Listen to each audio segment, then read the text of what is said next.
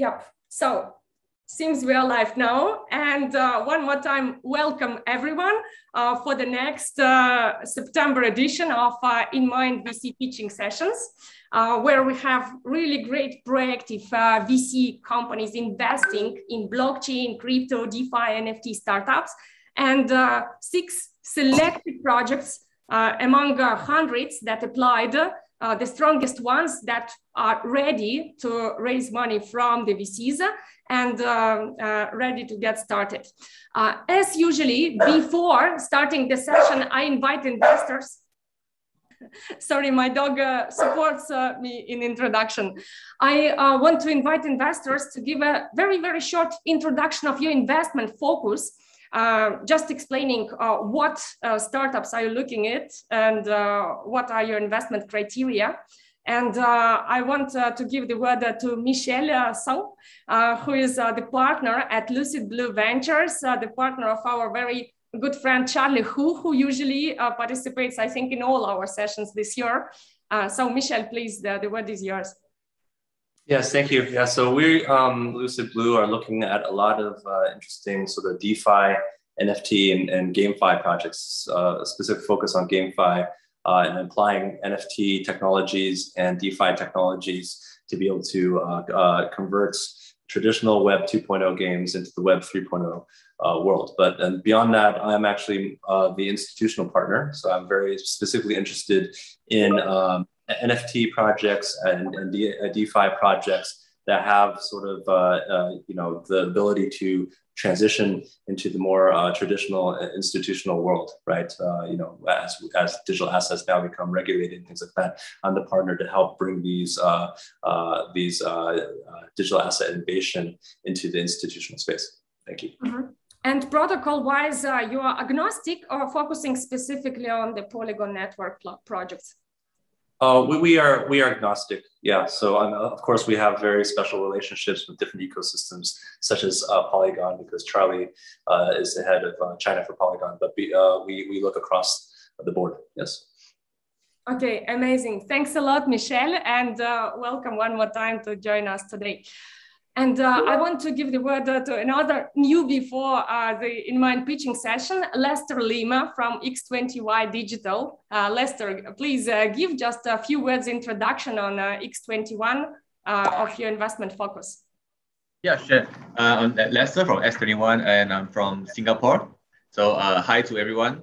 So just a very quick intro. Basically, we actually the investment philosophy is pretty similar to to LucidBlue, and pretty much as quite a few guys here as well. I will reckon, right? Because we look at the current trends, and also look at the fundamentals of individual projects as well. So basically, in recent months, we keep a focus on quite a number of projects, basically surrounding the GameFi and NFTs and the metaverse projects. That is the so-called in-trend thing, right? And also for the fundamentals, like the evergreen stuff, like DeFi and any other protocol projects that we internally deem to have the fundamentals to have the longevity to last, and with strong leadership, I think that will be interesting to us. So that will be the kind of a quick intro that what we are looking for. Your elevator pitch is amazing. Thanks a lot. Yeah, and I love your background, Lester. Yeah, it's Taipei. Thank you. Please, ladies, I want to invite Asa Hutchinson, who is the managing partner at Pluto Digital VC, to give a brief intro. Asa, welcome. Hi everyone. It's great to be here, representing females in the crypto space. Pluto Digital, our main focus in the space at the moment is obviously Web3 projects, similar to the other guys. We're looking for people that are going to make a difference in the traditional market. We want to bring people to the space that aren't just here for the short haul. We want to change the revolution of crypto, and that's what we strongly believe. We're also really keen at the moment on gaming. We've got a load of different things in fruition at the moment. We're actually, we've created Pluto Labs, which is really exciting for us. And we're currently in the modes and the motions of building our own software to reflect what it is that we're looking for in the space. So yeah, awesome to be here. I only know a couple of faces, but I'm really interested to meet the rest of you after. That'd be awesome. Thanks a lot, Asa. It was really good introduction. And I know that Pluto Digital is quite active. You're in touch with a couple of startups from the previous session and the previous session. So I hope that you will find some good deal flow today as well. I've already seen a couple that I'm really interested and excited about. So yeah, today's going to be good. Okay, thank you very much. And I want to give the word to Alex Emma from Cryptomeria Capital. Many of you already know him because he's also very, very common participant and usual guest in our sessions. But Alex, please still give a few words about your investment thesis. Yeah, thanks, Nelly. Hi, everyone. I'm Alex. I'm managing partner of Cryptomeria Capital. So Cryptomeria Capital is a global investment fund. We invest a lot in different crypto blockchain projects. Actually, we don't have any specific focus on GameFi or NFT or regulated assets and so on. The key focus for us is a strong team and real ambitious founders and their long-term vision. We usually act as strategic investors. We provide a lot of additional value, especially in Asia. We are shareholders of Cointelegraph China. This is Asian branch of Cointelegraph Global. We help a lot to our portfolio companies to be featured there, to attract the users, to build their brand awareness and scale their businesses. We contribute a lot in our portfolio companies. And as usual, now we are happy to participate in your event. Looking forward to see great projects today.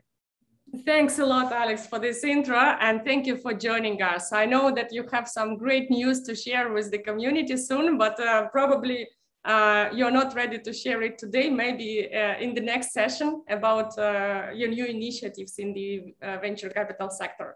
Looking forward to it. And last but not least, among the participating participants from investment side, I want to introduce Stan Stolberg from Scaleswap IDO Launchpad, which is not the VC fund, but Stan and Ralph, founders. They are both angel investors, and they are also constantly looking for great projects to launch IDO on Scaleswap. Stan, please. Hello, everybody. Thank Nelly. It's a pleasure to be here. It's my third Shark Tank since 6 months. And I am very interested to see new faces, new projects. As an IDO Launchpad, we are, let's say, on the stage after the investment was done. So after the private investment, we are helping projects to launch on the free markets and to skyrocket projects. So therefore we are the stage after this one, but nevertheless it's very important to see the project from very beginning, from early stage, in order to understand if this is a good match for our community. And anyway, we are working very close together with InnMind, with you, Nelly. Pleasure to be here. Yeah, thanks a lot. Thanks a lot, Stan, for this intro. And I'm not good marketer and storyteller, but it's a beautiful story behind that you also Scaleswap pitched on the very first crypto Shark Tank by InnMind at the beginning of the year. And since then, really huge progress is done. But it is also a kind of a baby which was born. That's correct. I remember. Indeed, you can be proud that one of the startups has now real substance. Oh, all of us are proud. Yes, indeed. Yeah. So, and right now, the most sexy part is, of course, the pitches of the startups. And before that, 2 announcements. First of all our today we have LucidBlue Ventures, VC from China. And other Chinese friends like Water Drip Capital, YBB, and others, they are celebrating national Chinese holiday and could not join us, unfortunately, but they send you all big greetings and promised to review the recording once they get rid of handover. So this is one thing. And second, I remind everyone, all the startups will have 5-minute speech. After that, Q&A with investors. And after the session finishes, I will immediately contact all investors and ask for the feedback.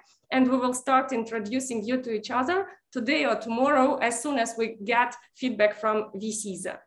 So with this, we can start. And I invite the first project. The first project is called Kryptonio from Greece, wonderful country, and the founder, Luis Hadzis. So Luis, please start your screen sharing.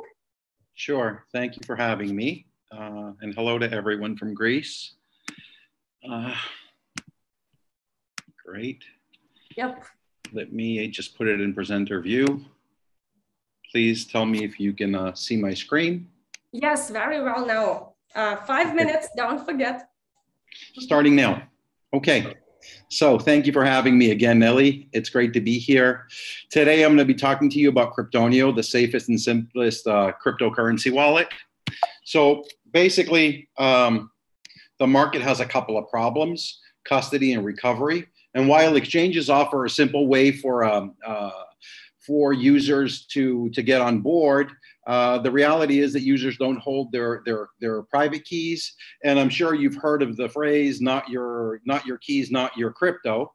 On the other end, you know, in the market, we have non-custodial wallets, and basically they offer a custody solution, but then, you know, most people have problems managing keys and seed phrases. So it's just a little bit difficult the way it is today. So we solved 3 basic problems. Asset custody, so we've built a non-custodial wallet. We solve key management. Our wallet is completely keyless. And backup and recovery, basically we're using facial biometrics to back up and recover users' wallets. So on the custody side of things, we use multi-party computing. Basically, we create a key share on the user's device and another one on our servers. Both these key shares are used to sign transactions. So the user basically initiates transactions on his end, and his key share along with ours is used to sign any transaction, to send crypto out of his wallet. On the backup and restore front, I think we built a really elegant and simple solution. Basically, the user backs up his wallet by scanning his face. We take the key share that's on his device and we encrypt it and back it up to his personal cloud. And on the recovery end, you know, the user just reinstalls the app and scans their face. If there's a match between the new scan and the one from sign up, basically the wallet is restored. Our security model, you know, is distributed on multiple levels. So basically, you know, we hold one key share, the user holds the other. So that's a distributed aspect of it. And with regards to user authentication, you know, we use 3D biometric face scan. User has to authenticate with his email address, his personal cloud. And of course, for transactions, sending crypto out of his wallet, we use whatever device-based authentication the user has enabled. We support 20 cryptos, ERC20 tokens, some stable coins. Users can buy, sell, and convert cryptos. They can use a bank card to buy or a bank account. We provide users with real-time graphs and they can create their own custom alerts. The market, I don't have to preach to the people that are in the market, but it's growing at a phenomenal rate, no matter what metric you look at. You know, we've had, based on research from crypto.com, 106% growth in the first 6 months. Users are estimated to be 221 million right now. You know, crypto transactions I checked today were a little over 93 billion in crypto transactions. The crypto hardware wallet today is around $700 million. I mean, all the numbers are huge and the market's growing more. Our business model is pretty simple. We're going to offer a freemium model. Basically, we're going to offer a free version of the wallet that's going to support Bitcoin and Ethereum. And then we're going to have a premium version that's going to support all the coins that we offer and all the features that we offer. We validated this by conducting a survey. Basically, we asked users if they would pay for a wallet like ours, and the response was overwhelming. 60.7% are willing to pay for a wallet similar to ours, and they are willing to pay anywhere between $5 and $12. The market is, there are all kinds of wallets out there, whether we're talking about hardware wallets or exchanges or non-custodial wallets, but we feel that we offer a solution that gives users peace of mind when it comes to safety of their assets and a way to recover them no matter what. With regards to go-to-market strategy, we're going to be targeting early adopters. We're going to be using online and offline channels, PR, and some events. And a big part of it also is creating partnerships with cryptocurrency exchanges that have large concentrations of users to give them a better experience. So far, we had a soft launch in June. We've signed up more than 500 users, and our month-on-month growth has been 250%. I have 4 seconds to go. We have a pretty detailed roadmap for the next 3 quarters, new features and new assets that we're going to be supporting. Our team, we have a lot of crypto experience, a lot of startup experience, a couple of exits in the past.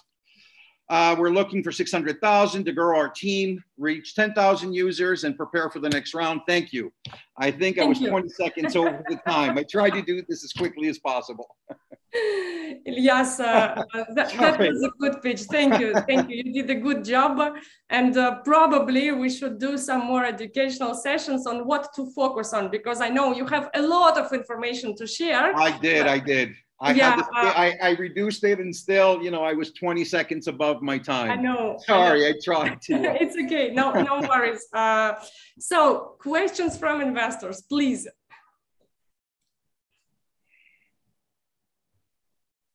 Okay, I can start. Sure. Thank you, Ilias, for the nice speech. It was, I think it was a good one.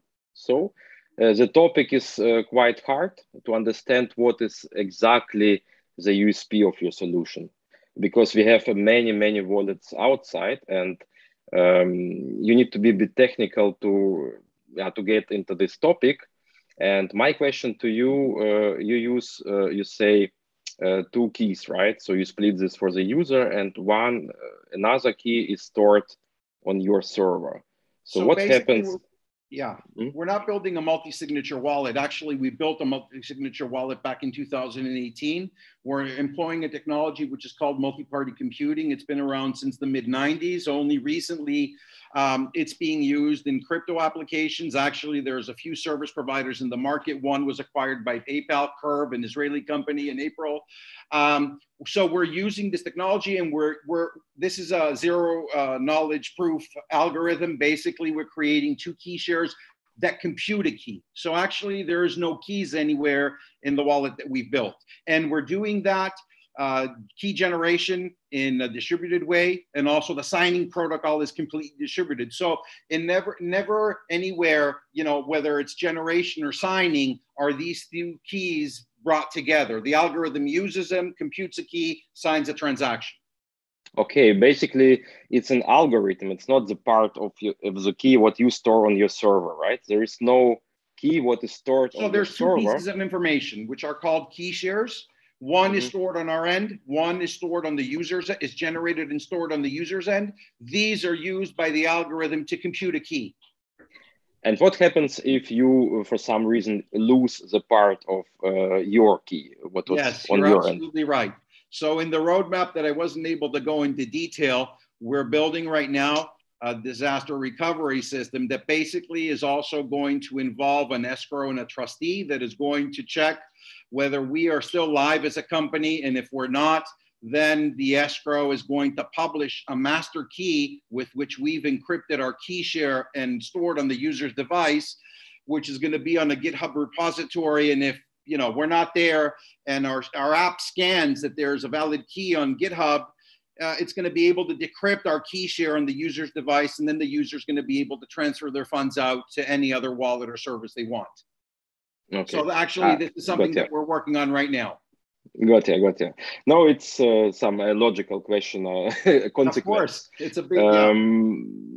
But I also saw that you conducted audit by CertiK, right? So ISO 7021, and so all of the security standards. It's what you are looking at, right? Yeah. So we're going to be having our code audited and our entire service audited, making sure, to help build trust in the minds of users, because there's lots of solutions out there. There've been lots of scams where people are posting wallets online and disappearing with people's crypto. So we want to make sure that, we are regulated, audited, and, checked every way along the way. Thank you. It's a solid concept, so it's understandable. Yeah, I mean, I will leave it to other investors to ask other questions about community and so on, about the state. But from my side, thank you very much. All good. Thank you.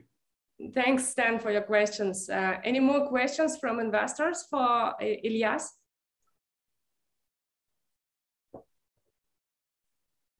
Yeah, I just have so mainly the cell is basically twofold. It's there's a lot of non-custodial wallets, this kind of thing. So it's really just the MPC computation and face rec thing, right? And so you're basically making a play on the fact that face rec is going to be a more usable solution that's more preferable than say the seed phrases and things like that everyone else uses. Is that roughly correct? Yes, that is absolutely correct. A big part of our solution is the recovery aspect. I mean, there's 3.7 million Bitcoin stranded wallets because somebody lost their password, their seed phrase, and you don't lose your face. And basically, we're also building into the app right now a backup face. So even if whatever reason, I was in an accident and my face was deformed, I'm going to be able to add a family member or someone that I trust as a backup face to my wallet. So they're going to be able to recover it even if I can't. Can you talk about the technology of face rec? Is that just commoditized off-the-shelf stuff? We do something which is called 3D liveness. So we are able to detect even if somebody has a high res image of me and they put it in front of a camera. So we're actually detecting if this is a real person, if it's a video. And we take that piece of information and we turn it into a vector. And basically, when you want to recover your wallet, we do that during onboarding. So the user comes in, he puts in his email, we authenticate his email, we ask him to scan his face, and then we back up his key share to his cloud in an encrypted format. Basically, when he recovers his wallet because he lost his phone or whatever happened, he downloads again the app, puts in his email, we verify that he has wallets with us, we ask him to scan his face, we compare the two scans, those two vectors, and if there's a match, basically the wallet he's able to decrypt his key share from his cloud and his wallet is restored. This works. Okay. Yeah, I understand that. I'm just interested because you're making a big point of using face rec. So I'm trying to understand where that tech comes from. Do you have face rec? Yeah, we're using a company which is called FaceTech for this. Okay. They're a market leader. So we've employed their technology in order to we use their SDK in our servers in order to build everything around facial biometrics. Okay, understood. Thank you. Thank you, Michael, and thanks a lot, Luis. Sorry, I sometimes call you Luis, sometimes call you me. Yes. Thanks a lot for your pitch, and the rest questions you will go one by one with investors who are interested to follow up. Okay. Thank you very much. Thank you, and you can stop your screen sharing. And right now, I want to invite another founder from Canada, the founder and CEO at IHodlLife, Tristan Schroeder. Tristan, mic is yours. Hi, everyone. Can you hear me okay? Yes, very well. Okay, let me just share my screen. Can you see my screen shared okay? Yes. Oh, right now, perfect. Okay, wonderful. All right, fire away. Hi, everyone. Welcome. I'm Tristan Schroeder. I'm the founder and CEO of IHodlLife. Cryptocurrency is a lifestyle. And at IHodlLife, we understand that. So we're dedicated to providing the best crypto merchandise, supplying cryptocurrency payment terminals for merchants, connecting consumers with crypto-ready businesses, and educating from beginner all the way up to certified experts, because cryptocurrency and blockchain is the future. The usability of your cryptocurrency right now is a very big problem. Consumers cannot find businesses that accept it. So businesses in turn cannot access billions of dollars in crypto holdings. They wouldn't even know how to if they could. Storing and sending your cryptocurrency in an offline wallet is also a very big problem. Big, long alphanumeric addresses and tiny little screens that you can't even read. So it's very easy to make a mistake and lose your money. The biggest problem of all is the custody of your finances. It requires an intermediary, like a bank or an exchange, that charges you to secure, use, and invest your money. But worst of all, take from you the custody of your finances. And at IHodlLife, we aim to change that by introducing to you the world's first smart hardware wallets and personal banking system, the world's first smart pay cryptocurrency payment terminal for merchants, the world's first ecosystem that connects the two, and the world's first branded cryptocurrency apparel line. Our smart hardware wallets with QR scan pay and NFC tap technology allow you to take your cryptocurrency out into the real world and utilize it the same way that you do your debit or your Visa. With built-in military vault grade security, you're going to feel safe when you make a transaction. And the beautiful 2.8-inch color touchscreen display brings the user experience to a whole new level of simplicity. It's so easy to use that a child or an elderly person can use it. And paired with the all-new SmartPay cryptocurrency payment terminal for merchants, businesses can now accept cryptocurrency for their products and services instantly. With zero transaction fee and fast scalable deployment, consumers and businesses can now interact in true peer-to-peer payments like never before. Our metaverse, home to 1 million experiences, connects consumers to a trusted group of crypto-ready businesses, and our brand gives you the opportunity to take part, feel, and live the IHodlLife lifestyle. Our target market, albeit the world, is focused right now on Canada, a leading crypto nation looking to adopt cryptocurrency and blockchain technologies, and already completed their test pilot for CBDCs. The cryptocurrency community, naturally, the businesses and retail merchants, consumer electronics and tech buyers, current hardware wallet owners, and entrepreneurs and investors, financiers just like yourselves. Our go-to market strategy. It cleverly rotates itself like a wheel. Our consumer connects to the business, and our business connects right back to the consumer through our ecosystem. This creates massive benefits for our consumers. This also creates massive benefits for the businesses, the merchants. It also creates massive benefits for our resellers. And this fabric now intertwined, the education process creates a massive benefit for all parties involved. Our business model is very straightforward. We take 50% profit on all of our products. We take a 1.5% transaction fee to consumers, a $12.5 monthly membership fee to merchants, and a 50% commission on all e-learning courses.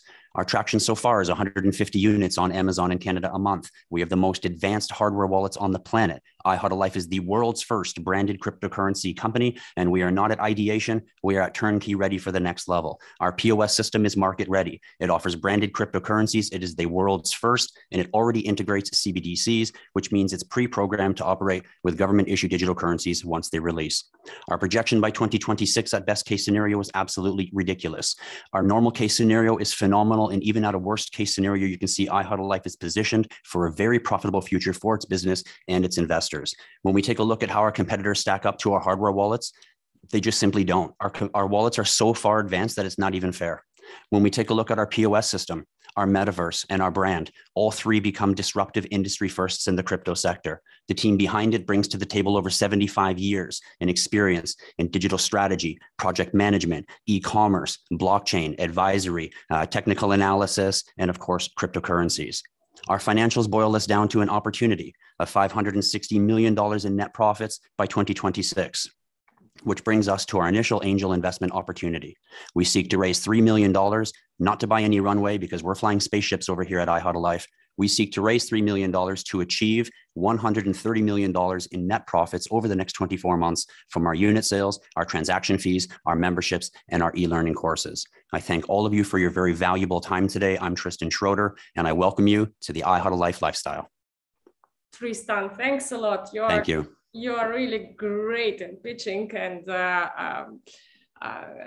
for other founders also, please pay attention. This is really good, impressive pitch. Of course, sense is important, but all of you are strong here from this perspective, but also how clear the pitch is, yeah, how informative it is. And poster child for crypto on the way. Okay, questions from investors, please. Asa, I see you unmuted yourself, sorry. Yeah, no, it's interesting. It's really cool. We've got a Canadian on board who actually runs the venture side with me.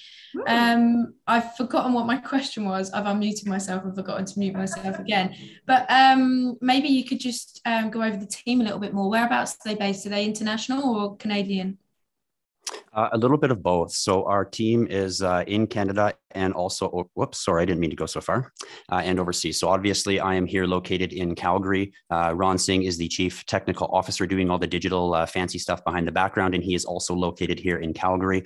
And Josie Rodriguez is personally currently located in Portugal and looking to relocate to potentially Canada or United States, depending on where our business ventures further.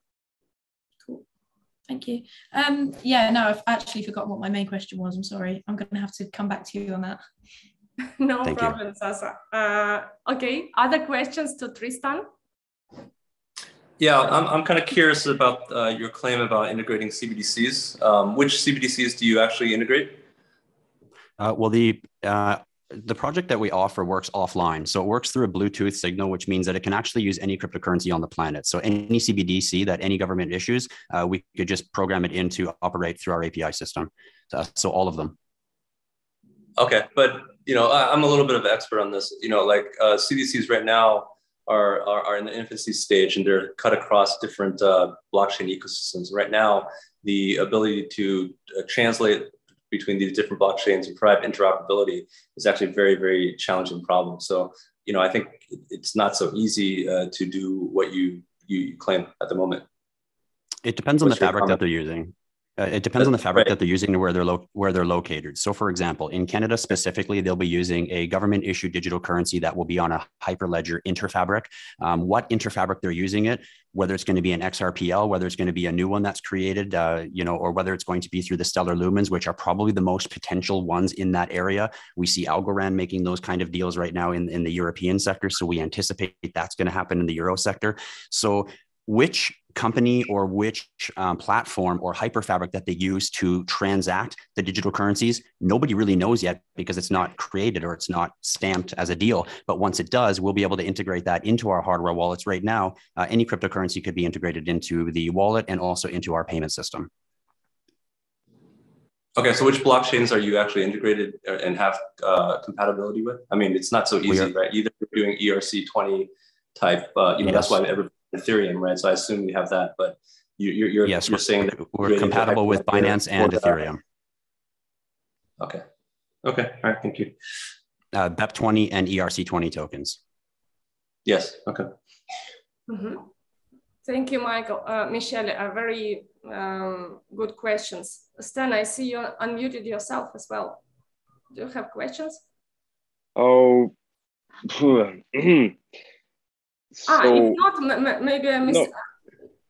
No, I first it was very good pitch, really impressive, really good presented, but I didn't got the product at all. So I even didn't have no idea what this is. Now I understand it's a hardware wallet, right? We have a hardware wallet so that users can collect cryptocurrency on their offline storage, because I don't believe any online is safe. So you have custody of your finances, and it operates with NFC tap and QR scan technology, comes with software as well. So you can take it now out into the real world and you can tap and scan your cryptocurrency the same way you do with your debit or your Visa. That's what the wallet does.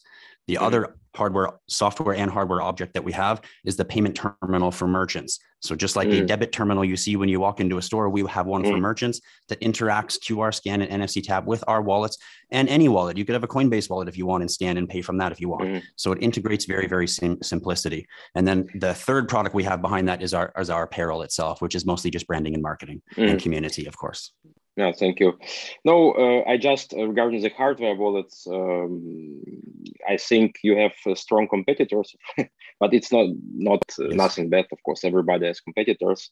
In terms of technology, Ledger has many years of development behind this, behind the shoulders, and from the technology side, it's hard topic. I agree to my colleague before.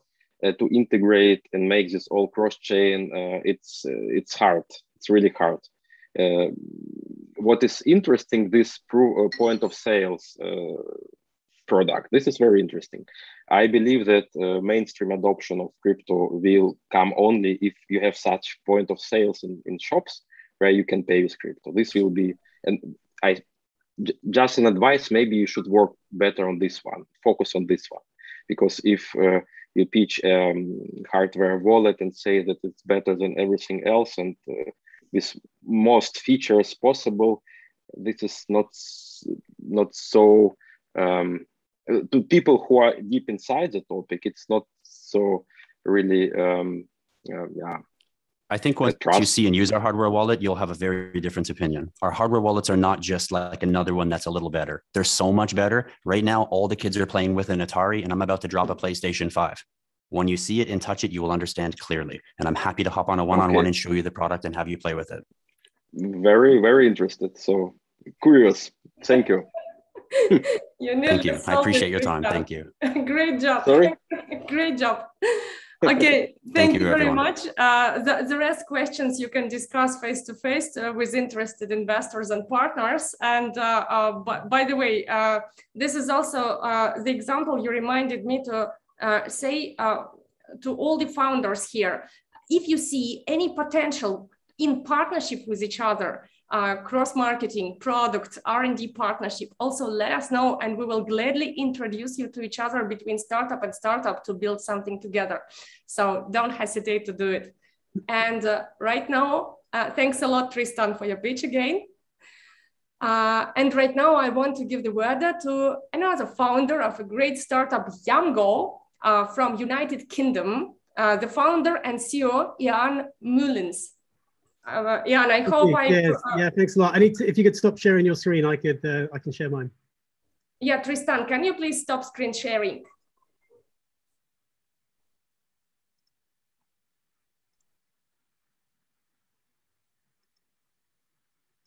Yep.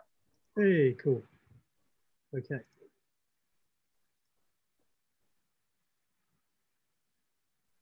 Yes, we see your deck. Great, excellent. Okay, cool. So the mic is yours. Brilliant. Thanks very much, guys. I appreciate your time today. Yamgo is a profitable, rapidly growing company aiming to empower consumers to earn, spend, and save crypto assets. We're on a mission to make it easy for anyone, anywhere to generate passive income streams and access financial services. Today, the existing banks, and to many respects, the existing neobanks, are failing to reach about 3.5 billion people in the world who have no access or very limited access to financial services. Now, the biggest challenges for financial inclusion are, firstly, earning money. Many people need help to earn money. Secondly, secure and easy access is a challenge, especially given the lack of ID or other documentation in emerging markets. And it's actually very high cost to deliver customers a decent financial service, especially in rural areas. And ease of access and education are also very important challenges. So our solution is a wallet, super app, and monetization ecosystem that empowers consumers to earn rewards from their everyday actions, to easily spend directly from your digital wallet, or to save those digital assets. So to solve the easy access security challenges, we've built a completely new type of digital ultra low cost infrastructure. We've got a vision for a new ecosystem for financial inclusion. We see a world where every click, every interaction, every usage, every request for your identity, recommendation or contribution, or even consumption can be rewarded. Our Web3 model, tracking platform, and self-custody wallets means that users can get instantly paid for their micro actions that they do whilst online. So our ecosystem consists of two brands. AdStacks is the business services division, which mostly consists of advertisers today, and our Yamgo, our B2C brand, which together they form the core of our ecosystem. And we use Hedera Hashgraphs HBAR as our main currency and public ledger. We've got a hybrid business model. For consumers, it's freemium and viral with subscription packages that reward users in crypto assets. For businesses, it's based on marketplace and software as a service fees. And today that's advertising and tracking campaigns. So we're not just a vision and an idea. We have traction and we've got customers. Since launching on the Hedera mainnet 2 years ago, we've done over 3.4 billion transactions. We do around 3 million every single day. Last year, we tested our TPS potential and we got up to 1,372, and we know we can go even higher. We launched Yamgo a few months ago, and we've got already over 110,000 crypto users already signed up. Last year, we made a profit of 110,000 on sales of 720K. And our business ecosystem consists of around 50 websites with their code on page, enabling us to run exclusive and unique rewards and tracking. And that represents around an access to 10 million unique users every single month. We're currently the only company in the industry that's focusing on crypto, DLT infrastructure, and using advertising, digital ID, and rewards as our main focus. So the board has got over 100 years experience in crypto, neobanking, fintech regulations, advertising, and rewards. We literally have got one of the best fintech founding boards in the industry. I've recently put the team together, which includes Marcus Grubb, who's the current CEO of BlockX and a fintech expert in London. Marcus Krebs is a current director of Revolut, the world's biggest neobank. And Jason is also the ex-CTO of Voucher. So we've got all key angles that we're targeting covered. I started my career in the city as an analyst and gained international experience in Canada, in Calgary, before moving into mobile technology. And our board is very experienced and able to support our growing team. We've got a proven track record to deliver high volume, high throughput, highly scalable fintech solutions. We're currently recruiting for 5 more staff.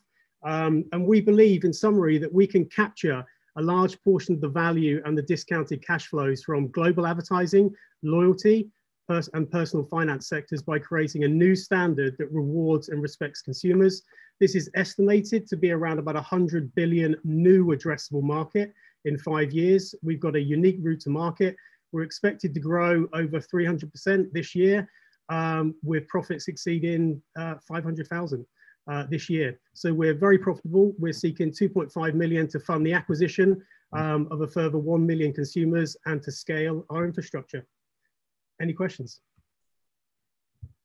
Very good, Jan. Very good pitch. Thanks a lot. Michelle, I see you have questions. Yeah, I'm very interested in your advertising thing, but you didn't really explain it. The AdDex, B2B marketplace. Can you explain, exactly how the ad piece ties into your super app? Sure. Yeah. Today, if you go to AdDex, you can launch an advertising campaign across 50 different websites. So quite a few of them are in crypto and fintech. It's spread across the world. And you can launch an advertising campaign like you can on Google. The difference is that all of the data, every time a user sees a video, clicks a video, or we can have another data point, we can track that. It goes on Hedera as a public ledger, and we can make a payable event based on every single tracking event or any digital event that we see. So you can launch a campaign, you can optimize it, and you can reach your audience, and then it's tracked on Hedera. That's where we started with AdStacks. We wanted to solve the problems of the existing advertising industry, having worked in it for the last sort of 10 years. And we could see that, every day people's data is being used, abused every moment. And we can see that this is wrong. We want to put the consumer first. It's about time that the value is shared across the ecosystem. So we're firstly going to be rewarding consumers for all of the advertising interactions. And we've got, if you go to yamgo.com now, you can sign up and you can watch videos, download games, do answer surveys, sign up, recommend friends, and you'll get paid in HBAR today. And that's what our current user base is doing, and it's generating reasonable income as well. Who owns the data, the personal data? You as a Yamgo, as a the user owns their own data. We facilitate an interaction between the business and the consumer. It's the whole idea is every time a user's data is being used or their identity is being requested, there's going to be a tiny micro payment made to the consumer. So that rewards them, that respects them. It's all opt-in data. If you can imagine the data that Google and Facebook have, with combined with the contextual information that we have and the opt-in nature, and we're going to be rewarding consumers. We've got the same power potential from the data that Google and Facebook have, but we've got the user's permission, and we'll be paying for that, and we can enable a brand to tap into that relationship directly with the consumer. And so we will disintermediate pretty much the whole of the existing advertising industry by connecting the brand directly to the consumer via their wallet. So the wallet is like a product extension. Every time they interact with the product, every time they consume or make a little bit of coffee, if they could be bothered to connect the offline and the online, they can get a reward from that brand. But all of our stuff, mostly at the moment, focus on digital events. Okay. So, and this is all commercialized, meaning this is actually working and generating. Yeah, okay. Yeah, all fully live right now and working. You can go to AdStacks, launch a campaign. You can sign up to Yamgo now and have your non-custodial wallet and start earning HBAR right away. Okay, well, consider me intrigued. I'll try to find you offline to find out more. Yes, brilliant. Do connect. I'd love to tell you more. Michelle, we will connect you with Jan right after the session. I already wrote it down. Thanks a lot. And Jan, people in the chat are also asking if it is available on the web version or mobile app is also fully ready. Mobile web right now. We've got the Android release in private release, and iOS is slightly more challenging, but we expect that to be probably about another 6 weeks. We're on, I think, version 3 of our submission to iOS at the moment. So probably 4 or 5, and we'll get passed and get accepted. I'm sure you guys know all about the challenges of getting past Apple.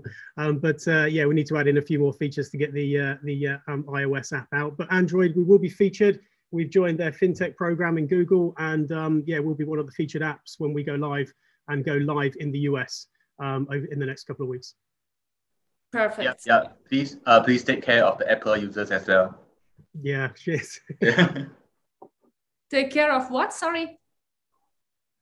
The Apple. Yeah, I mean, don't worry. Yeah, I'm like take care of the Apple users. But the mobile web version and the desktop version is already excellent. It's fantastic. We're getting lots of interactions. We got over 110,000 people already, and every day we're getting 1,000 or 2,000 more people signing up. So we've got great traction already, and we're looking just to fuel our growth, really, to increase our infrastructure and our onboarding. And we can already see our business model and revenue model and product customer fit working fantastically. Yeah. Okay, great. Lester, do you have any questions or only recommendation? Yeah, I think it's fine. Most of the points are being touched upon. I guess I would just mostly like to experience the product itself, as well as to also get to understand a bit more on how the race can contribute to the various aspects, and how in more details in that sense. Yeah. Sure, I'd love the opportunity to tell you more on a one-to-one. Please do reach out. Yeah. We will gladly introduce each other. Thanks. Thank you. Stan, I see you have a question, or you unmuted accidentally. No, I have a question. Very interesting. Thank you. My question is, what's basically the revenue model, or what are you raising? Are you selling your tokens, or are you selling equity of the project? That's a very good question.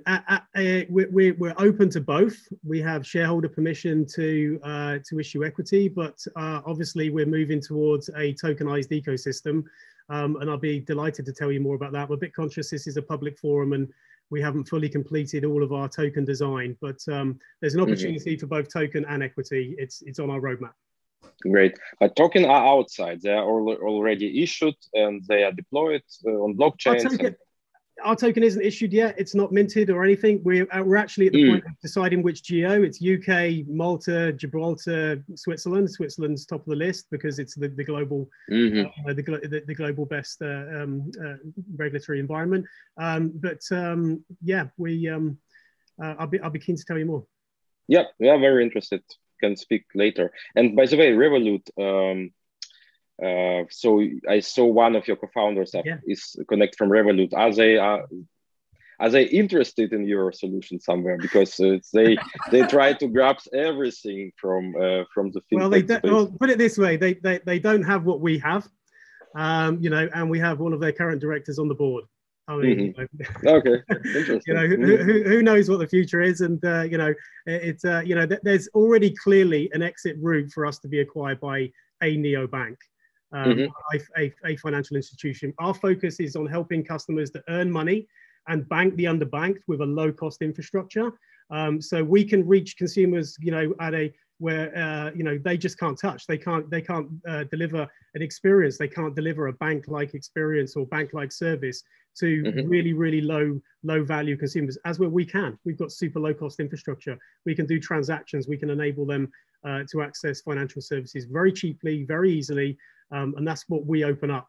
So when they're struggling, so when neobanks are struggling with their really, really high onboarding costs and cost of acquisition, we have a super low cost model. We believe that we have a great cost advantage, but the same reason why someone may wish to acquire us early, we believe we can get to unicorn status pretty quick. We can get to 1 million active users pretty quick. It takes neobanks years to get there. We believe.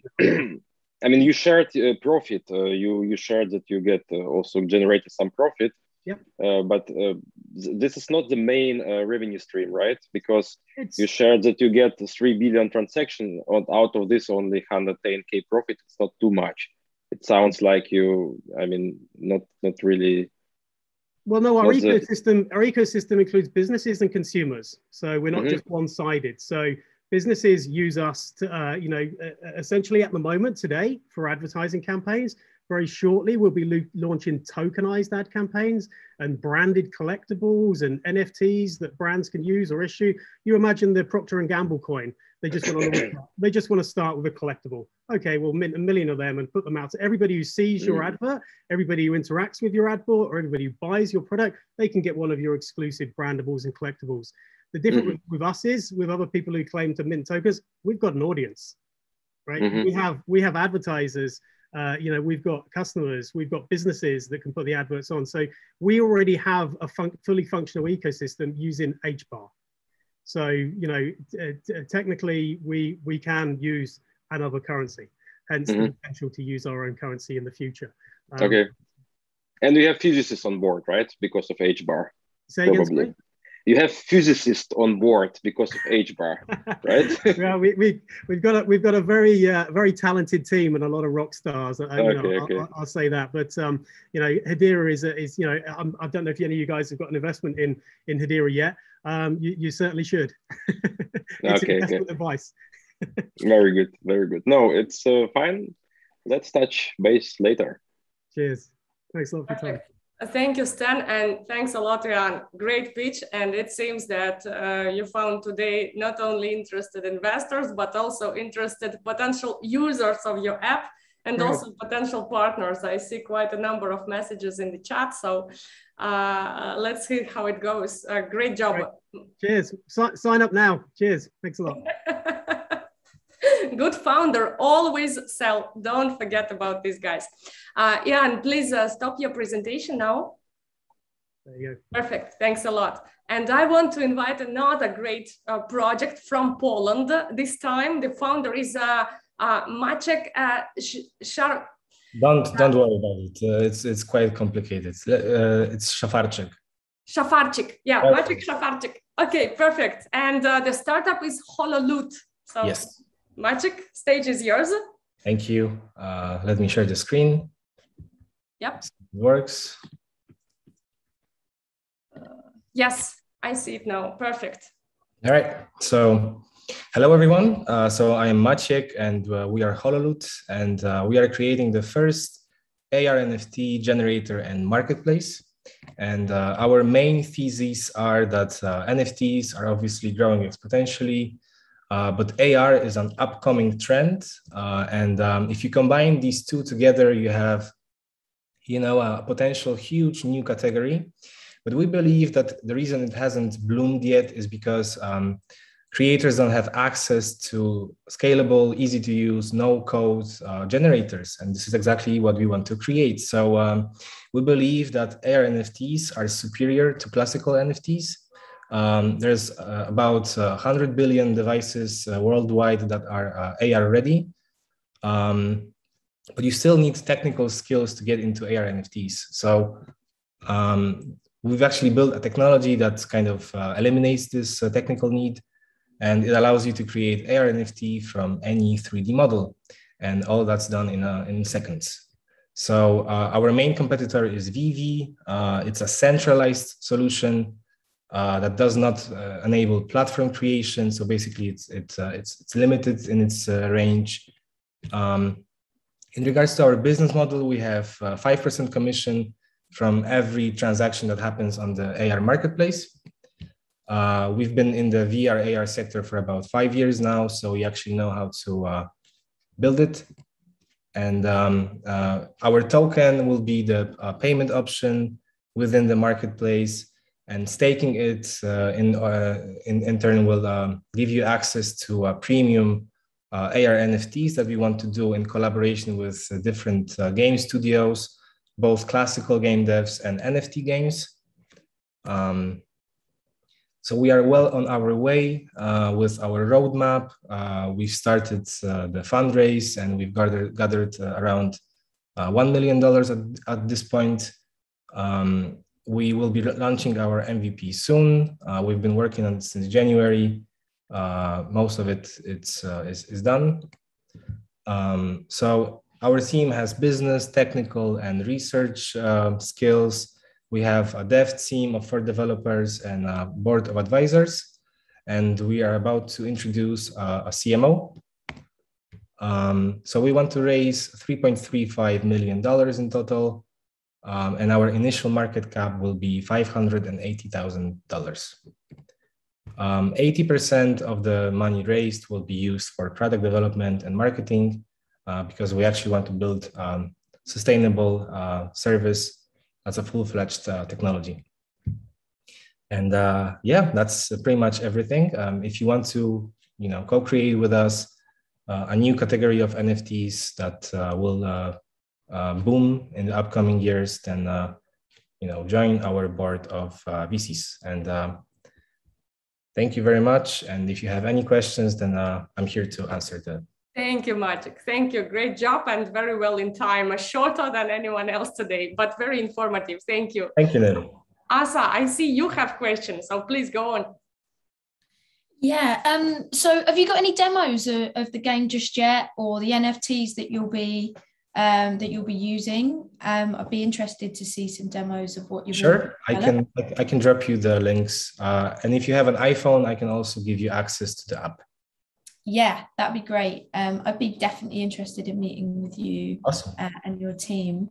The raise, you said it was 3.5. Have you raised any of your funds yet, or are you completely fresh? We've raised $1 million. Nice. Okay, cool. Yep. Yeah, I mean, I'd love to ask some more questions offline if that's possible. Of course. I already can't stay waiting, introducing you to each other. Thank you, Asa. Any other questions from VCs to Maciek and Hololoot? Don't forget to unmute yourself, guys. I can continue. Okay. Thank you, Maciek. Thank you. And Hololoot is, by the way, in our voting, in our community voting. Yes, today Hololoot participates in the community voting for the next ideas on Scaleswap and performs quite well so far. So congratulations. We have a rather small community, about 1,000 people right now. So the amount of votes is not as high as we would have liked it to be, but it will be higher. It's all depending also on you, how you present yourself, how you pitch, and it will be higher. Most important to make people understand what's really the advantage of the product. Yeah. And as far as I understand, it's the first of its art, right? First of its art 3D NFT. There is no other solutions, right? Or VR, not 3D. Well, I can answer it. So kind of the general idea is to take either existing 3D NFTs or bring non-blockchain 3D objects into the blockchain and then immediately convert them into AR NFTs. So this way you can have assets from an NFT game like Lost Relics that is a part of the Engine ecosystem, and we're official partners of Engine. And you can have a bow that you use in a game as a trophy in your living area. And that's kind of like the first step.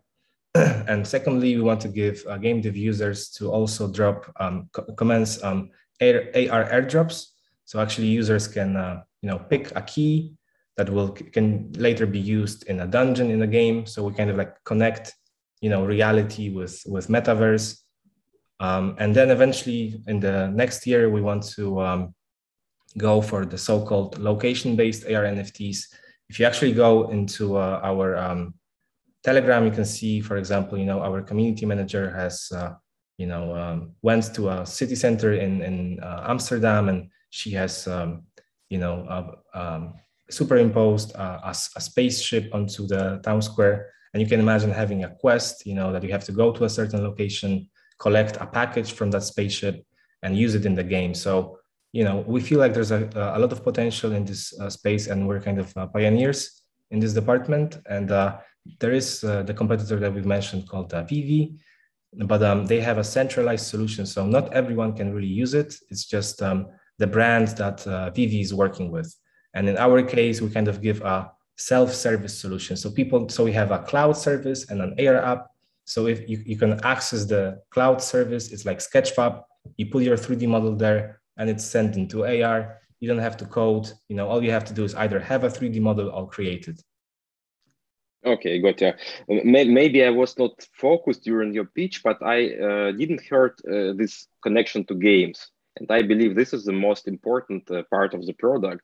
Fair enough. That you can make this 3D NFT out in the 3D games. This is a USP. Because I will make changes to the pitch deck then. Because pitching in front of a lot of investors. I'm going mostly for one-on-ones. So I would definitely, it's a lesson. Yeah, all will learn it. So all cool. But I mean, making 3D NFTs, it's not for everybody, right? But everybody's playing. Yes. And then in the game, you have 3D models, and then you can make this NFT. And this is the USP. This is very interesting. This is unique, let's say. So, thank you. Thank you. The potential here as well. Sorry, I was just going to say the potential for you guys as well to grow and include not just AR, but maybe AI into your system and integrate that as well. There's so many things you could potentially do. I'd love to discuss sort of collabs. I don't know if you're talking to anyone at the moment about what you're going to be building on top of these, and not just leaving it as sort of a 3D AR, but potentially growing into AI as well. AI? Is that something that you're doing? Maybe I don't want to take too much time, actually, Nelly. So you can tell me if I'm kind of going. No, it's okay. Don't worry. We can please discuss after. That's fine. Don't worry. So, Maciek, first of all, please, you can answer about AI opportunities. So, are you planning to integrate AI into your solution? So we're not planning to integrate AI because we don't have the competencies yet, but we have built a machine learning recommendation engine.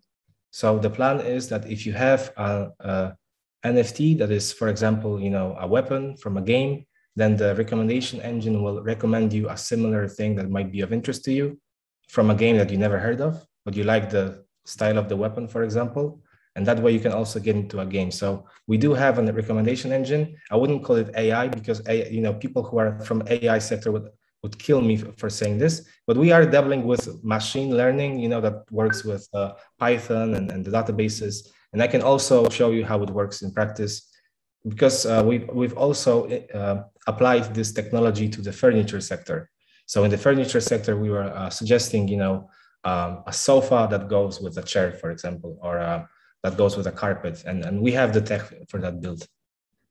But if you have an AI, company that will be interested in working with us, we are also, willing to do that. Perfect.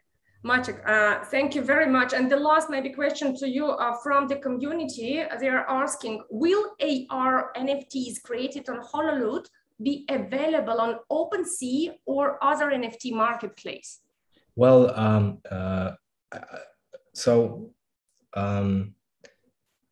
the AR exists on different marketplaces, like the Foundation, for example, but that kind of AR is called Web AR. So basically this allows you to only take the 3D model and view it in your living area, and you can rotate it, move it, and that's pretty much it. And the kind of the main point of our infrastructure is the AR app that we kind of custom built, and it has a set of different functionalities.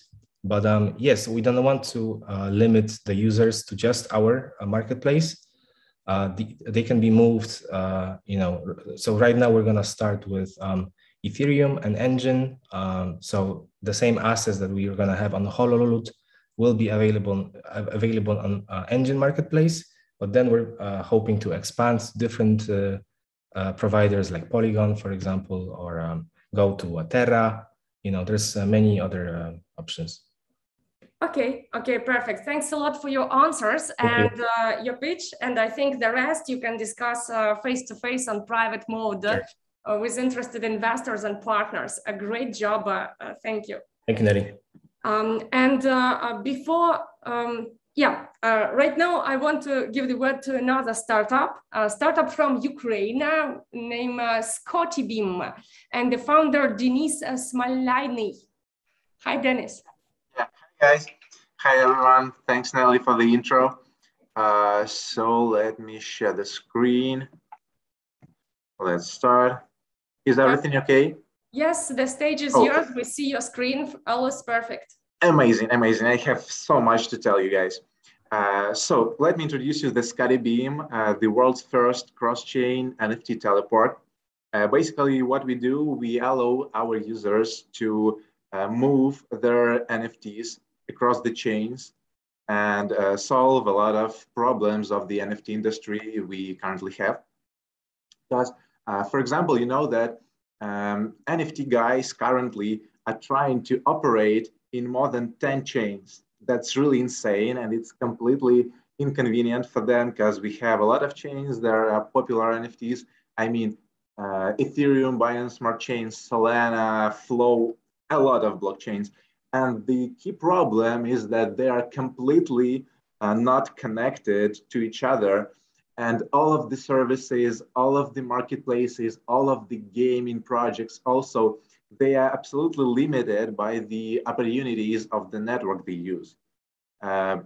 Even if we are talking about the biggest one, the Ethereum, we have the third problem here. We have the community that got absolutely no idea how we can just figure out is the NFT original or not. Because, for example, we can have two CryptoPunks.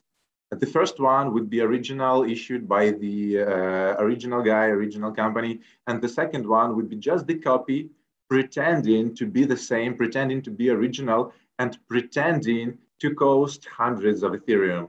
And it's really crazy because several newbies in the NFT space can just buy it, spend a lot of money, and got nothing, got just the copy of the original one. So currently in Scottybeam, we see these infrastructure gaps of the NFT industry, and we would like to solve it with several ideas we came with.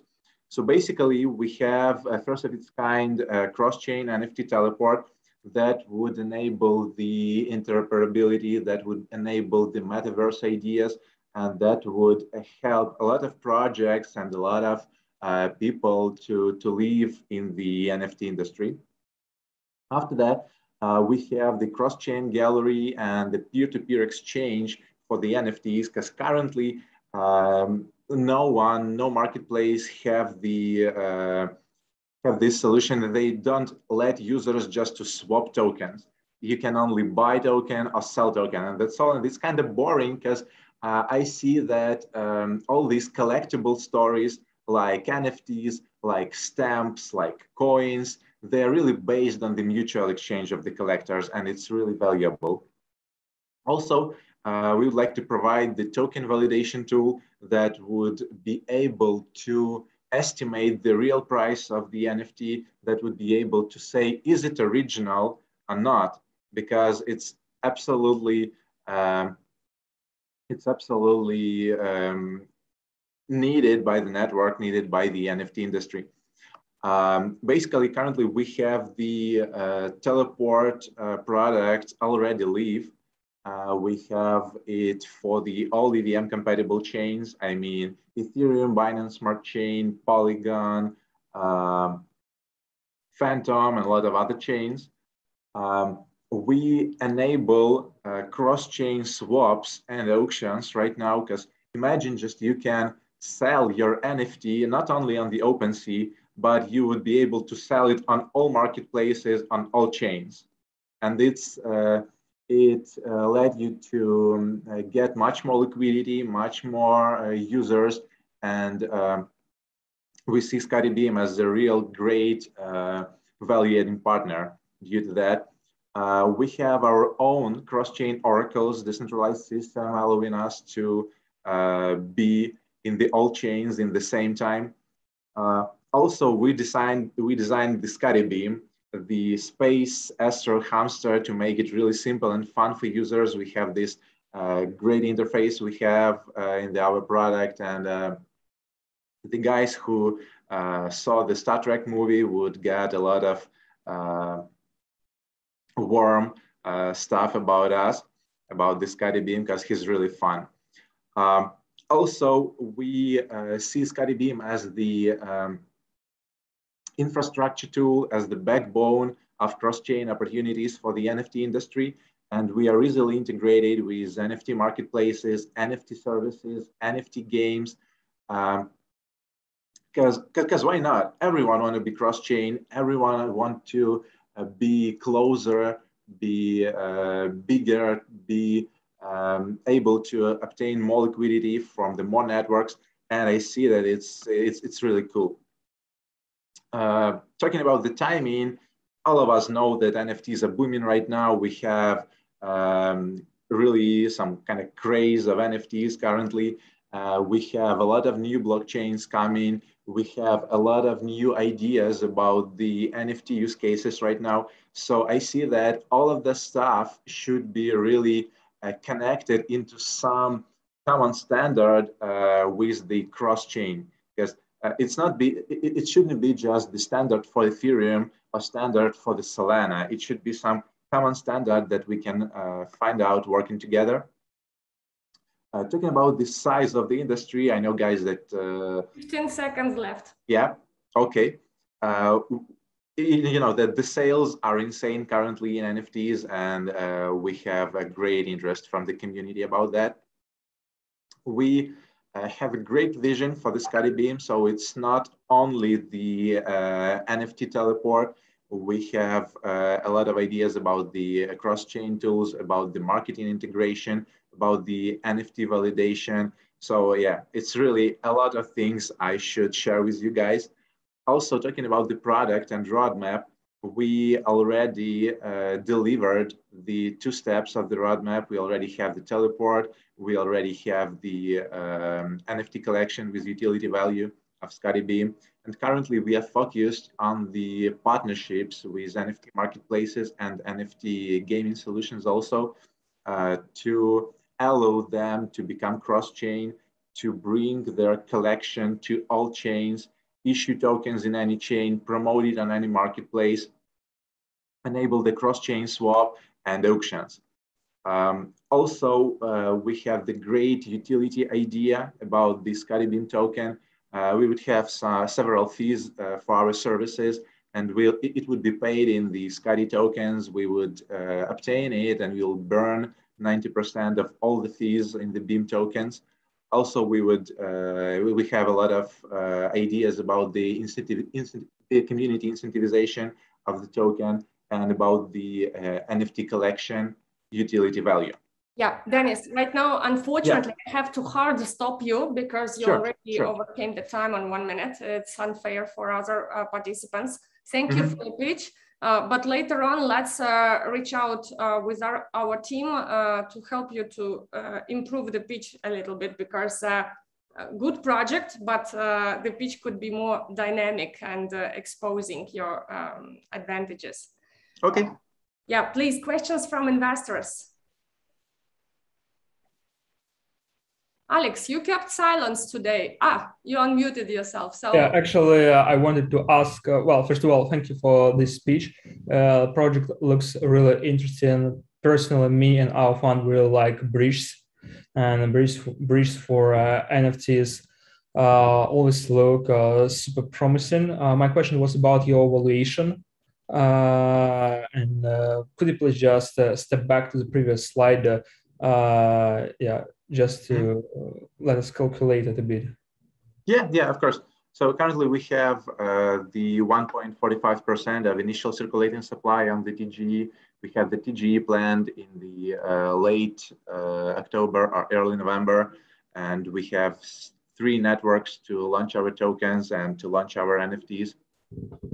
So yeah, I can share the whole tokenomics with you after this event. So we have everything absolutely described, and yeah. Good. We'll be glad to introduce you. Alex, thanks. Do you have other questions? Yeah, I see you have hard cap on this slide. Does it mean you plan to fundraise this sum? And if it's hard cap, what's your minimum cap? Yeah, of course. Fundraise? Yeah, of course, great question. So we have the hard cap right now around 4.8 mils, and we have the soft cap for the 3.9 mils. And the idea of this evaluation is the cross-chain tools. We have a lot of things to do, and we have a lot of infrastructure to work with us. I mean, the decentralized Oracle infrastructure, because it's really important to make it decentralized, to make it secure, and to make it to stabilize its work. Okay, and as a gut, you have already finished the first 2 steps of your product development. Did I get you correct? It means you already have some integrations between some chains. If yes, what kind of chains do you already support? We already support Ethereum, Binance Smart Chain, Polygon. We can support any chain that is EVM compatible, also like Phantom, like Habicht chain, anything. So currently we are working hard on integrating the Solana and Flow standalone blockchains, because they have a lot of NFT users and great NFT projects also. Okay. Do you have kind of schedule for new chains integrations, or do you plan to organize it in a governance format when your community, your users, your investors will vote for next chains which will be integrated? We know the most popular NFT chains. For now, we know the most prominent products on this chain. So we would like to add just the top NFT networks to our product, and we would like to make our users able to connect their NFTs from every valuable and from every great chain. So yeah. Okay, thank you. Thank you for the questions. Thank you, Alex, for good questions. Any other questions to Dennis? I see also the question from the community from the chat. Dennis, you mentioned that you are going to launch IDO at the end of October, beginning of November. Do you have the platforms reserved? Yep, we are negotiating with the platforms. I'd like to have as much NFT guys as I can, because currently Scottybeam is focused on the NFT communities, and we would like to reach the NFT launchpads like NFT Pad, like GameStation and others. So yeah. But not confirmed yet, right? In negotiations, that is what I heard. I mean, we've negotiated, but of course I can't share the concrete date because we didn't sign the agreement and so on. But the date is close to that. Answer accepted. Any other questions to Dennis? Actually, coincidentally, our team, we were actually evaluating Scottybeam yesterday. We internally. Really? Yeah, because we somehow some magical birds just whisper to us, and we got some information, and we're just evaluating internally. So it's good to see you here, Dennis. So, thank you. Nice to see you. Yeah. And I think that definitely, like I mentioned, there are a couple of launch pads that you may need to speak to, right? With regards to NFT, maybe gaming stuff. And you mentioned GameStation as well, but as far as I'm aware, GameStation isn't launched yet. So they are having their own IDO themselves. And I think, are you kind of exploring the probability of becoming one or the first or the second, IDO on their own launchpad? Is that something that you actually plan to in terms of strategy-wise? Yeah, of course, we would really like to. Let me just answer in this way, because until everything is signed, I can't share it. But yeah, we would really like to. Yeah, because the reason I'm asking is because I mean, Nelly will know that I'm pretty much connected to quite a number of launchpads, and I know how they operate. So when you mentioned GameStation, I was wondering about, aren't they just going to do their own IDO, right? So yeah, it makes sense if you want to target to be the first or second IDO after them, then to kind of gather the hype right after their own launch. Yeah. So yeah, it's cool, and I think you guys have kind of an equal vote within my team, to 50-50 almost. So I probably can speak to you as well, to see whether there could be any kind of synergy and how we can actually help you out with a couple of other launch pads that we are close to as well. Amazing, thank you. Yeah, no problem.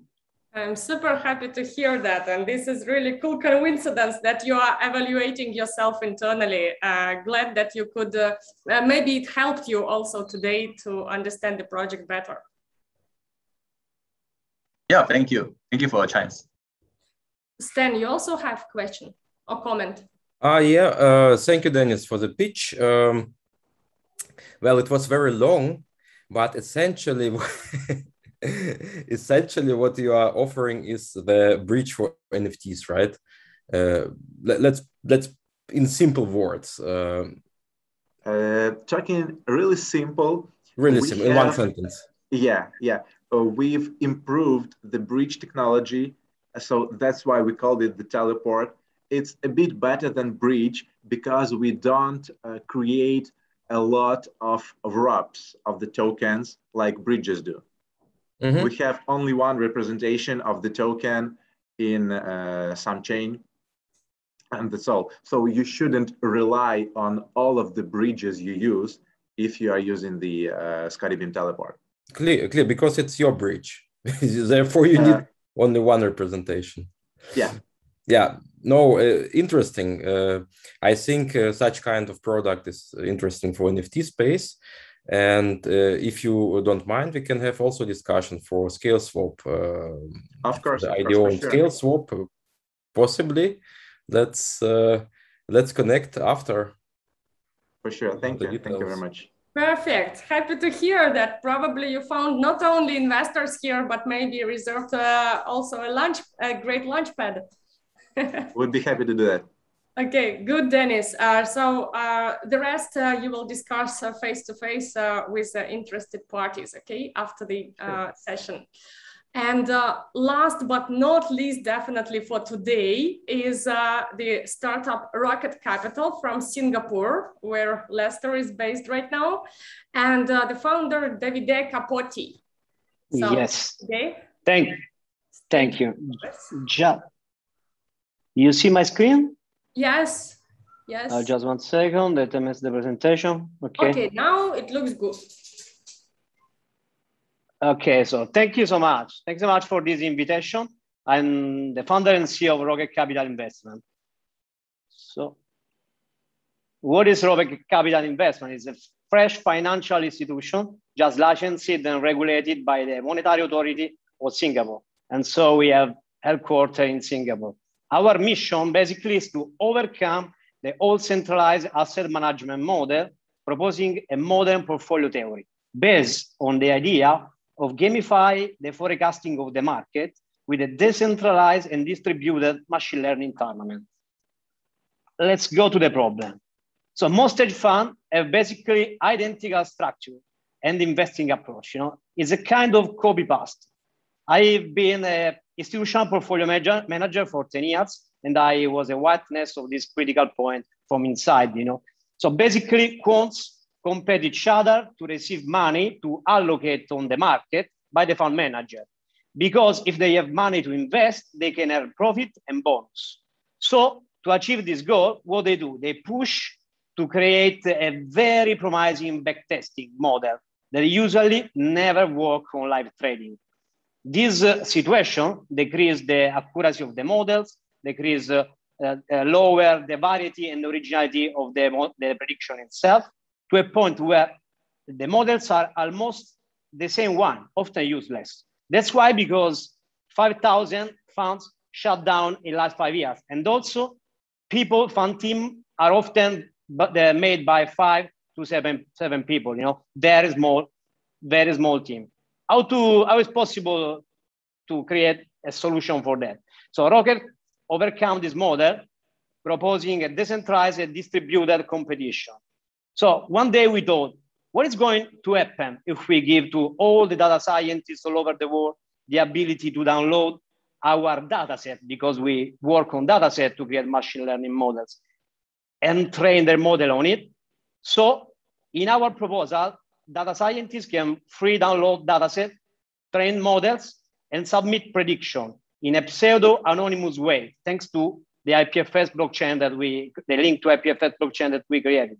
The pseudo-anonymous way is also very interesting because potentially the data scientists of JP Morgan or BlackRock will join the competition in a hidden way, you know, and put the same algorithms works on our infrastructure. So with this proposition, Rocket is able to scale the workforce from 5 people, 7 people to 1,000 of data scientists. And this helps our hedge fund to boost variety, originality, and trading performance as well. So how does it work, this system? You know, every week, data scientists can download the data set, train the models, make submission. We take submission, we encrypt and store on blockchain. And only at the end of the week, we decrypt to create a leaderboard. So basically, based on the ranking position that a data scientist have, they are paid with our proprietary token, our reputation token that is called Musa. It's a jellyfish logo. I don't know if you have seen. So to let you know, Rocket Competition is already running on Polygon. It's a layer 2 solution because we have a lot of submission and a lot of transaction to pay data scientists, you know, so we need to scale on layer 2 as well. And now we are airdropping Musa token to the best selected top ranked data scientists on LinkedIn. We are onboarding. So if we have data scientists online, please come and enjoy the Rocket Competition, and we will drop to the best one our tokens. So just back 1 second, it is a win-win because data scientists can earn money for working in a distributed and decentralized way. And also they can build a tamper-proof reputation as a data scientist. On the other side, it's a win for us because we get the prediction and we create a super intelligence that we use inside our fund. So this is all. I mean, Rocket Capital offers investment fund related to the cryptocurrency market. We are a fully regulated financial institution, the only one in the world with a decentralized distributed intelligence, and we don't have management and performance fee. This is the team of teenagers that we have. Almost they are all teenagers. So I'm joking, but we have people with a lot of time, years of experience, engineer, aerospace engineer, informatics, PhD, professor of university, you know, and data scientist, blockchain architect. So it's a team is, as I said, is rocket science.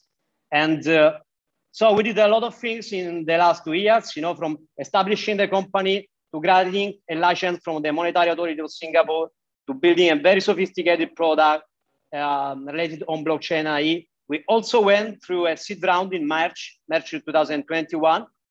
We raised 550,000 euro for 9% of the share at 5 million evaluation.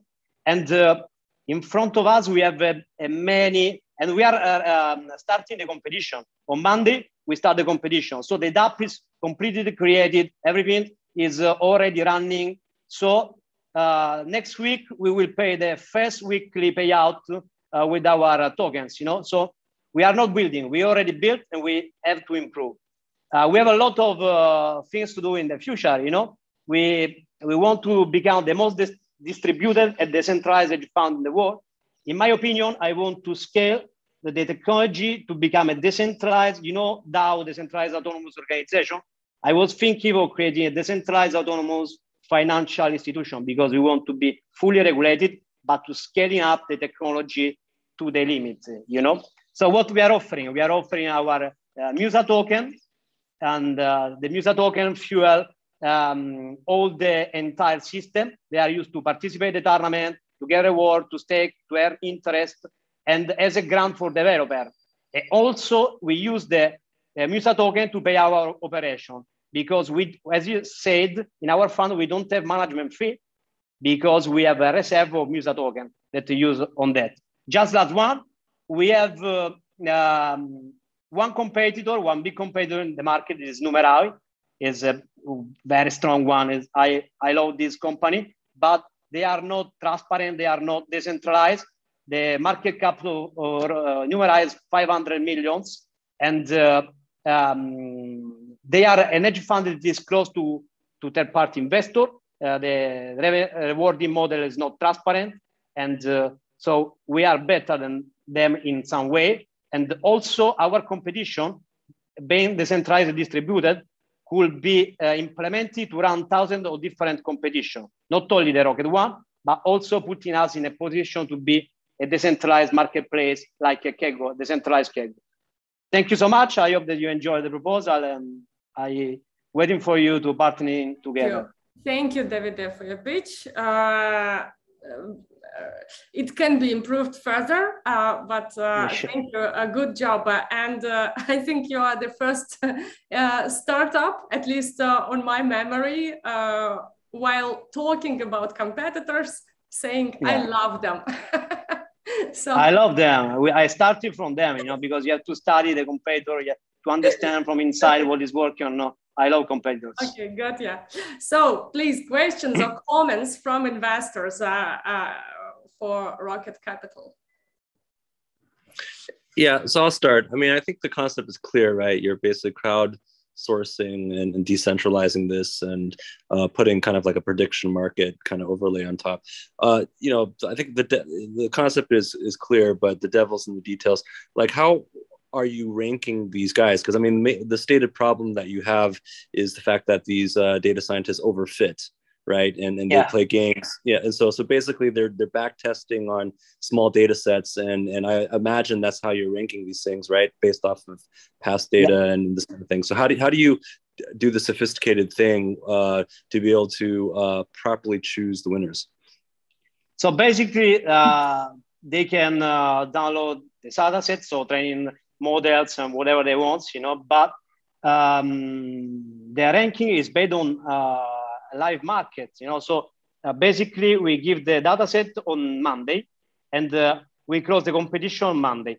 At the end of the week, we saw what's going on the 400 assets they asked them to predict, and we rank them based on a score function that is a formula, is public on our website, that they rank them based on their ability. So with the delta between what happened in the real market and what they predicted 1 week ago. Okay, so the rank is very simple to do that, and also we are giving the data scientists the instrument to download everything and to check it by themselves.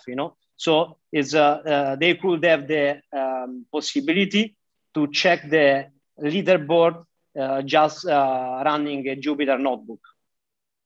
Is the governance, like the ranking algorithm, right? Who determines that? Is that just you guys as a centralized team of experts? Is that somehow decentralized and have governance functionality that can evolve the algorithm based off of the preferences of the market participants? How does that work?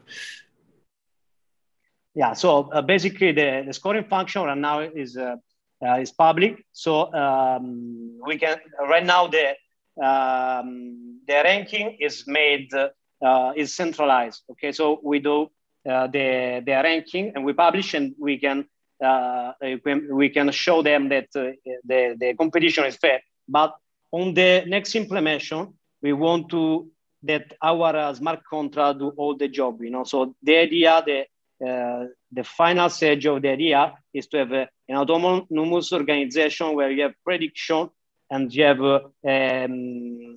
oracles that connect to the data market. They make the calculation of the formula inside of the smart contract because it is possible, and they automatically make the payout to the wallets. Because the data scientists on board with their wallet. This is a second step because we have to firstly understand smoothly how does it run. We have to understand also if this kind of question that we are targeting to the data scientists makes sense, or we have to change to another kind of question, because in forecasting the market, you can forecast the prices, the volatility, the diversification between assets, the correlation. So it's important to understand what is the best question to ask the data scientist, because on the other side, we use all the prediction to aggregate models in a collective intelligence that we use to run the fund. So we have to have bigger evidence of the result that we collect from the submitter. Okay, thank you. Thank you, Michelle. Thank you, Davide. I think the rest questions you can go through in private mode. Just a reminder, we will send to all and every investors all the startup profiles of the startups that we're pitching today. And I will ping you many times before I get your feedback on each and every one, and make an introduction, of course. And before we finish today, I want to ask the question from investors. Guys, please, can you give one feedback or advice for the startups that we're pitching today, and for others that are and will be watching us on YouTube and LinkedIn? What core mistake did you notice today? What could be improved to ensure that the projects will have better traction from the fundraising perspective when they talk to investors like you, professionals? I may as well kick off. I think definitely the enthusiasm, it comes across that people know obviously what they're talking about, but in terms of enthusiasm for the token that you're creating and the project that you're running, that's definitely where it lies in my team anyway. We look for the pedigree behind the team. So it's very important to see, what you've done in the past, what you've been commended for, and what you're producing. It's very important for us to know that your longevity in this space is coming across. Perfect. Burning eyes and very hot heart, right, Asa? Yeah, definitely. I mean, if the project's not got any enthusiasm, then need review. Doesn't matter what the project is. We all have a fantastic idea comes to us once in a while, but if you can pitch it in the right way and you can get people's enthusiasm to ask you questions and be intrigued about what it is you're designing, that's a talent. It doesn't come naturally, and you do have to meet with millions of VCs before you can do that naturally. But I'd say definitely the passion for your project is key. Perfect. I love this advice. Thanks a lot, Asa. Michelle, Lester. Yeah, I think in general. Oh, yeah, sorry. Yeah. You go ahead. No worries. Go ahead. Oh, yeah. So I was going to say just I see lots of different projects, and basically I'm a little bit more technically oriented. So when a lot of these projects make the claims, they need to really kind of drill down a little bit into the detail to be able to substantiate the claims, either because it doesn't have to be that the technology is done in-house, but if it's being licensed, or it's being co-developed or things like that, enough detail such that we understand what the strategy. So I think one of the pitches today made some pretty serious claims about the hardware wallet, and it's hard for me to DD that, right? I accept it at face value, but it's kind of hard to be able to say yes, they have something or not if the detail isn't underneath to be able to, for me to be able to assess it, right? So I think enough detail such that you can make the claim more credible. That would be very strong to back up your thesis. Yeah. Perfect. You mean meat about traction, about what is really behind, right? Yeah, I mean, like you have 5 minutes, right? So you can't have like 5 slides on, technical whatever, right? You have to talk about the vision and everything like that. But I think this is a little bit of art. When you talk about the pitch, you got to drop in enough detail, either because you have a very credible team that has done this in the past, and I kind of go, okay, I believe that, right? Or you have a technical partner, or you have some innovation, this kind of thing. So, but you need to have a little bit of substance behind it. Otherwise, it's I think a lot of people will just pass because they're filtering through a bunch of stuff. And you want to hook them and be like, oh, okay, this sounds very credible. And then I want to follow up with these guys afterwards, and I'll go do the extra mile and the DD to figure out whether you guys are really got the horsepower behind what your claims are. Yeah. Very strong point. Thanks a lot, Michelle. Lester, what did you want to share? Yeah, I think just to add on, right? I think like to what was mentioned earlier, to have some substantial proof, or maybe some links to any kind of materials for us to refer to whenever we want, so that we'll be able to check out whether your claims are valid, right? As it is, because you can always claim that you are the top number one guy in this area, but how are we to know whether you are the real number one, right? So at least give us some credentials, give us some tools, links for us to check out to ensure that we're able to check the validity. And so that is the addition. And I think another thing for the newcomers for the other sessions, right, would be to probably rehearse a little. It's only 5 minutes, right? So just rehearse a little on your pitch to ensure that you keep within the 5 minutes, instead of overrunning, and you don't get panic, right, within these 5 minutes time. And I think one last thing will be to, for the newcomers as well, will be to at least do some research, on the VCs who are attending the sessions, and also drill down into maybe which are the ones that you probably want to speak to, or maybe what are the likes and don't likes, of any of these VCs. Then that will also help you to drill down into the content that they may be looking for as well. Yeah, that's it. Lester, that's really cool point. And this research is always very often lacking, but it's a necessary thing. Of course, know your customer and know your investor, of course. So great point. Thanks. We should elaborate more on this. Alex, anything you want to share?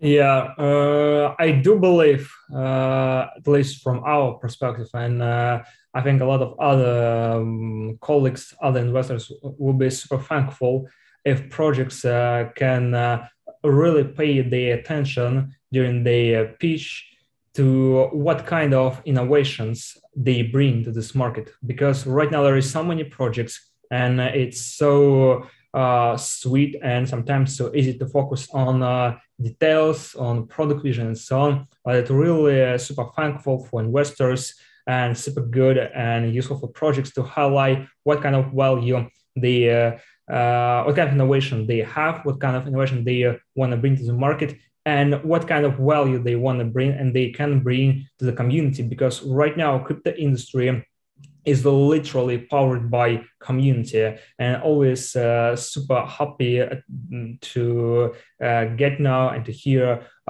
in what value project will contribute to the community, what kind of problems project and founders are going to solve. Mm-hmm. So proving real life problems, existing problems, and not imaginary ones, right? Yep. Amazing. Thank you very much, Alex, for this advice. And a short advice or comment from my side to all the entrepreneurs here. You know that all the VCs here today are really great active VCs, many times verified by many mutual deals with InnMind and our partners, and never noticed in some dumping or whatever activities. So we are really carefully selecting those with whom we work for the deal flow exchange. And I know that since we are doing it also for educational purposes, live streaming in YouTube and LinkedIn, a lot of other VCs, they are watching not only from InnMind network, but also from the market in general. They are watching the sessions. And from a couple of last sessions, we noticed that a lot of founders were contacted by investors from the market. It is good, it is great, but be careful, always be careful, and always look at with what VCs you are talking. Especially it is relevant for the crypto and blockchain market because there are a lot of different players. Some of them with great reputation and some of them can even potentially harm the project. So just telling you, be careful and always check, especially if it is the contact who is reaching you out themselves from the internet. Be careful before signing any deal. You can always ask us or other investors about some of the market players, okay? I hope you will remember about this. And I want to say big thank you to all the VCs today. I'm already preparing to write you and start the first introductions. And thank you for all the founders. You made great job. And my special thanks to Abdul Rahman, who is venture analyst at InnMind, living in Sri Lanka and getting this great job, helping us to create this session today and select the right startups. So thank you everyone who was here with us today. And let's go and follow up for the deals. Good luck with the deals and with the project. Bye-bye. Thank you guys. Bye-bye. Thank you. Bye-bye. It was a pleasure. Thank you.